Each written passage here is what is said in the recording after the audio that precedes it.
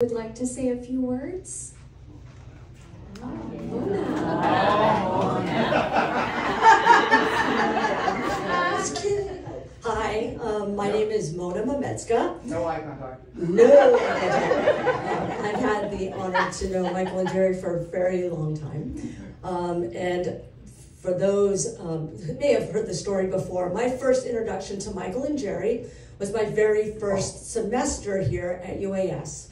And the three of us happened to be in a statistics, Dave Riome statistics class. What the groans? What the groans? And how this worked is this gentleman would walk, scraggly hair, t-shirt, jeans, and a coffee mug. No book, no notebook, nothing. He just walked in, sat down, and alongside him was this nice lady who came prepared, always took notes. And all I could think of was, yeah, she's taking notes for him. Yeah, that's what's happening. Well, as it turns out, he's just absolutely incredible. I have to pull out some notes. I'm sorry, I'm not as smooth as everybody else that's gone before me. And so, sorry. You're doing great. Thank you. We were students together here. We were. And so I received this email from Angie asking, would you be willing to talk a little bit about Michael's long history with IT, or say something funny? Okay, I can do that. But how do you distill 40 years of service into just a few minutes here? And how do you honor somebody who has given so much to this institution and who has touched so many lives? And so I was thinking about this. I was thinking, what kind of words come to mind? And I was like, veteran, legend, company man, right? Goat, for those that are in the sports arena, all right? And so what ended up coming to mind was obviously the spirit of UAS, but really the word that I've been using the most in the last year has been a unicorn. He's a very absolute special creature with amazing talents that has touched so many people. And so the thing is, he wasn't born this way. But because of his endless capacity, he has continued to grow and prosper and really become the amazing executive and colleague that he is today. And so in the beginning, we hear that God created man. And in 1986, this gentleman embarked on his professional career at UAS, UA86. Now, I got to look up a few things. What else was going on in 86? And so in 86, the Phantom of the Opera debuted. And the Oprah Winfrey Show started. Gas, 89 cents a gallon. And for the technologists in the room, there was a protocol. It's called IMAP, the Internet Mail Access Protocol, which we use to grab mail off servers. That was invented in 1986. Okay, so now, 1994 was when I began my professional pathway with Michael, and I've been with him ever since. Crazy thoughts. Now, I'm going to take you a little bit back to the things that Michael was known for in the early years. Things like no sense of time. And so, he would often be late to meetings, forget meetings, because oftentimes he was so engrossed with helping somebody or in a meeting, another meeting that just went over, that he would just forget.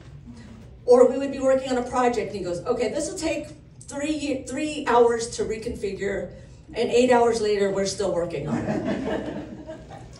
His fashion sense. Oh. Blue jeans, flannel, and so I had to wear my flannel today, right? T-shirts. And now look how polished you are. He also talked a lot. That hasn't changed. He was coined the mouth of the South. And like now, his passion back then was as immense as ever. Like just, he attended so many activities and participated in so many events, and he was just so passionate and loved this place so much.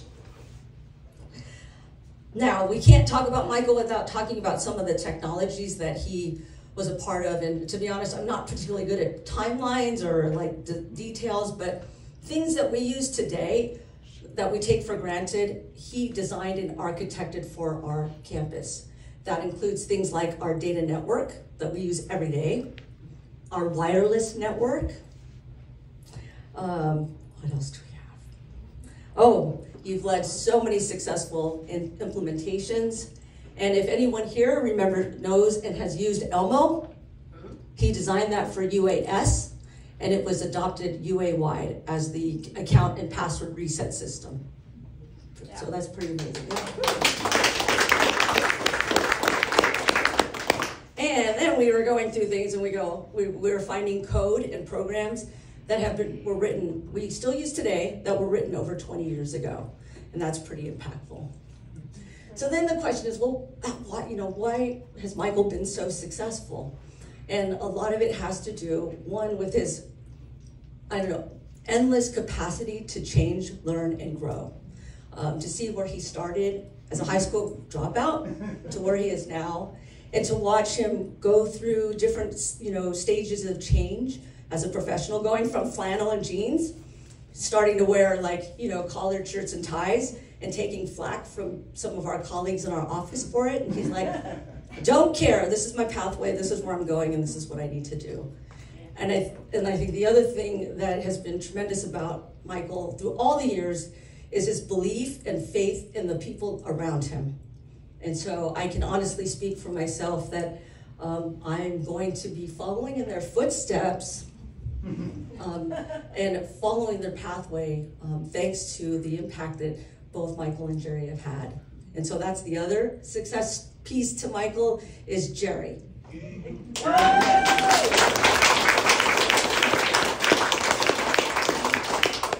The absolute anchor. She has put up with so much over the years. And the two of them together have had not just an impact on this campus, but on me personally. I know how to drive thanks to Michael. I can scrapbook thanks to Jeri. I have so many skills, but really I have a lifetime of friendship with these two. And I just want to thank you so much. And I wish you all the very best in your retirement. And like I said, I'm following your coattails. I'm coming in right after you. Thank you.